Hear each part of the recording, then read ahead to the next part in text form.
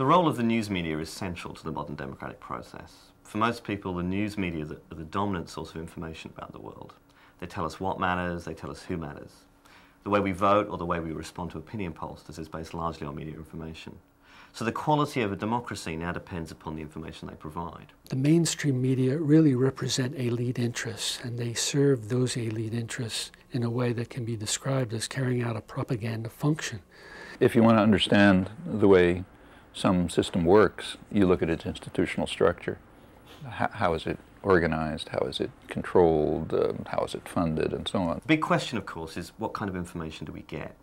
Does it come from a diverse range of perspectives, or are some views dominant and others excluded? The most commonly repeated theory is that the media tilt towards the left or to the liberal end of the political spectrum. What's curious about this view is that there's almost no evidence to support it. In fact, the bulk of evidence suggests that the media tend to be biased the other way. The spectrum of opinion most often represented goes from centre to right, while voices on the left are generally absent.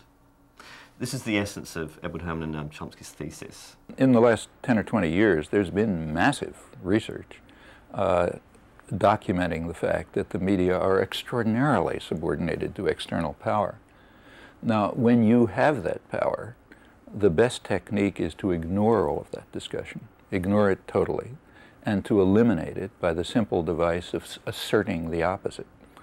If you assert the opposite, that eliminates mountains of evidence demonstrating that what you're saying is false. That's what power means. And the way you assert the opposite is by just saying the media are liberal. Okay, now the question that we discuss is, are the media too liberal or are they not too liberal? We're talking about your letters saying that the media were biased in the last election. The bulk of our mail supports the notion that there's a definite liberal tilt to the news media. All right, now that we've narrowed the agenda to the one acceptable question, are the media too liberal, let's have a look at the way it's argued. If you want to show that, you would look at the media product and you would try to demonstrate that it reflects a slant or a distortion supporting a liberal agenda. Nobody does this. That would take a little work, and besides, if you did it, you'd immediately fall on your face because it works the other way. So what's done is to produce a proposal which is so idiotic that you have to wonder at the cynicism of the people who are putting it forth and their contempt for the population. The proposal is the following. Let's ask how journalists vote. Okay, so we find, let's say, 80% of them vote Democratic.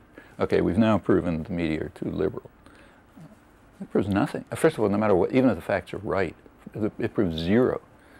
You could find that 99% of the journalists are members of the Socialist Workers' Party, or some Maoist group, and that in itself would prove nothing about the media output. The issue is whether the media are free. Are the media, by their institutional structure, free to allow expression of opinion from whatever source and looking at any topic and so on and so forth? So if it turned out that 80% of journalists were part of one faction of the business party rather than another faction of the business party, would that tell you anything? Even if you take these studies at their face value, there are a number of flaws with them. Perhaps the most important one is that they assume that it's the journalists, rather than the owners, the advertisers, the news shapers, or the newsmakers, who control the manufacture of news. That's a bit like saying that the workers on the factory floor decide what the car industry produces. It's long been understood, hundreds of years, that unless people are controlled, they're going to challenge power. They will not simply willingly accept subordination, domination, hunger, and so on. Nobody's going to accept that if they have choices. So it is therefore necessary for those who are in the positions of control decision-making, monopolize wealth, and so on. It is necessary for them to somehow keep the population from their throats, as they put it. And that can either be done by force, or as force, that capacity declines by control of opinion. There's no other method.